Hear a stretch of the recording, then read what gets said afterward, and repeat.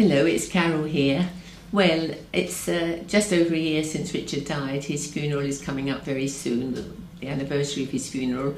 And I was trying to think what sort of things have helped me over this year particularly. And I think, of course, it's been friends. People who've said, don't worry, Carole, I'm thinking of you. And my phone's always by my bed. If ever you want to ring at any time, just ring. And you think probably you won't, but it's just wonderful to know that if you wanted to, you could ring. And it makes a heck of a difference to know that. It really, really does. And sometimes people say rather awkward things and they don't mean to hurt you. It's they may just have failed in getting exactly the right tone. But as long as they've said something, whether it's a note or whether it's in words or whatever it is, a phone call, it makes one heck of a difference. It really does. I feel with Richard dying, my husband, that I'm no longer anybody's number one.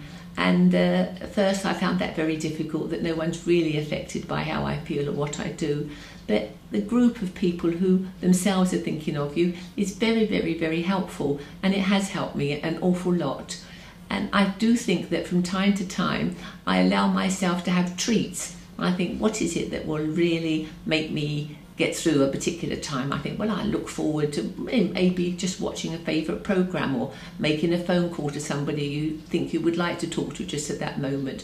Or with me, it's always having a favourite chocolate or biscuit or a particular, what I call naughty thing to eat, which I perhaps don't usually have. Something like that has made a huge, huge difference to me. And I think if people let you talk about your loved one, I talk about Richard a lot. I talk to him when no one's there, and I talk about him to others. And it's wonderful when you find people that give you a memory that you'd forgotten about him.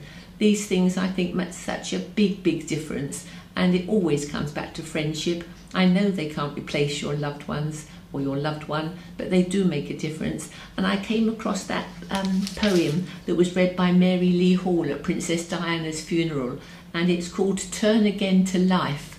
And I wonder whether I am ready to begin turning again to life. And I'll just read it to you, not very well, but I just want you to hear the words.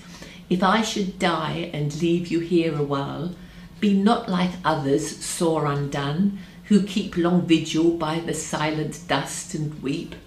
For my sake turn again to life and smile, nerving thy heart and trembling hand to do something to comfort other hearts than thine, complete these dear unfinished tasks of mine, and I perchance may therein comfort you.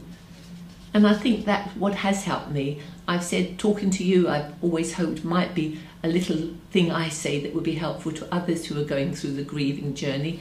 But I've been so comforted by the things that you've told me too. So I think maybe I am just getting to the stage where I can turn again to life. And if I can, I know that my Richard, whatever, would be pleased. And I know it's what I should do.